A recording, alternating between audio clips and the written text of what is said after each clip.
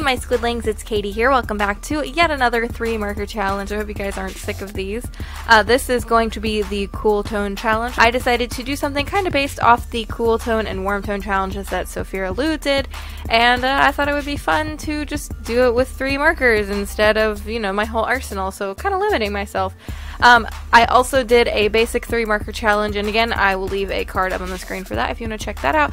So I just thought it'd be fun to do something a little different. So we're just gonna go ahead and pick the markers. These are all of my cool tones, no skin tones or anything included. Alright, where's my bowl? There it is. Okie doke. We're gonna go with this one first. Ooh, this one.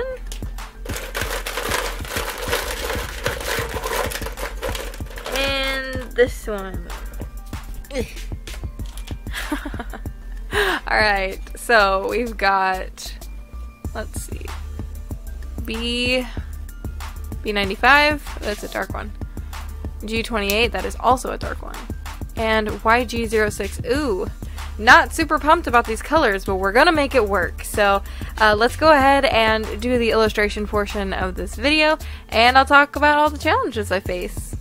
Alright, so first off, I decided to use the colorless blender, as you can tell right now, to kind of blend the skin out, but I didn't really like the effects of it on the paper I'm using, which is the Expressive Blending card. I just didn't like it.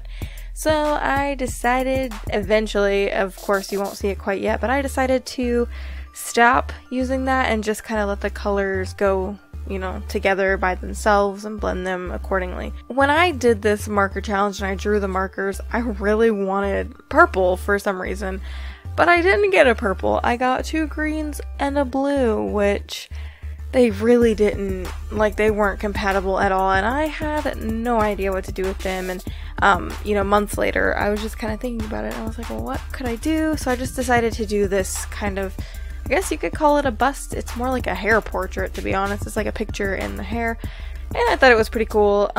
This idea came from me swatching the colors, and I swatched them all together, and it actually kind of looked like a pond with grass on either side of it, and so I was like, hey, that's a really cool idea. I tried to blend the markers to my best ability. Of course, I tried to keep them somewhat unblended in certain areas.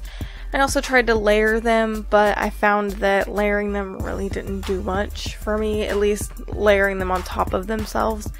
It didn't give me any extra color, not really, and I had like 2 really dark colors and then a really light color, and it just didn't work. I thought all of the markers were against me, but I ended up making something that I really liked. I want to thank everyone for their orders during my Black Friday sale. I really appreciate it. All your support means the absolute world to me.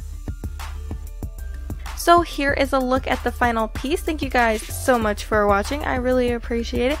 If you aren't already and you want to be a part of our cute little squid pod, you can hit the button down below, and there's a little bell next to it that if you click that, you get notified on when I upload new videos. And until next time, guys, toodaloo!